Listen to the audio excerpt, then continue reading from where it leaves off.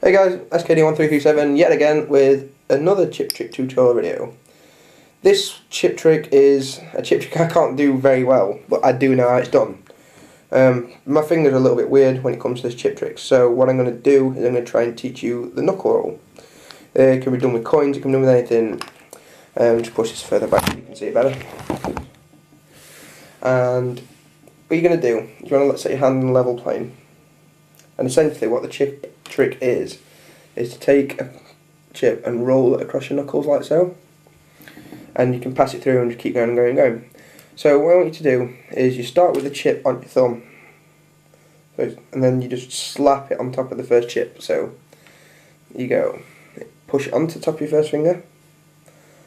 And then you, using the groove of your hands, you just essentially pass it between the fingers, grab it with your little finger. Okay. Can't do this very fluently, but it's something I've been learning as well. So, top of your first finger, roll the chip. When it gets in between your third and fourth finger, your thumb's going to come and pass it back underneath. So, just roll across, pass it back underneath.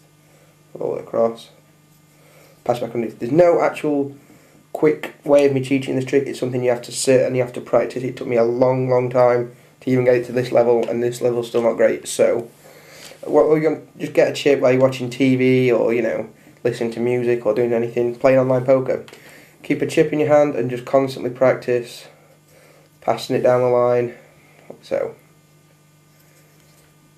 And yeah, just have fun, practice that chip trick. That'll be the one that takes the longest to learn, I promise you.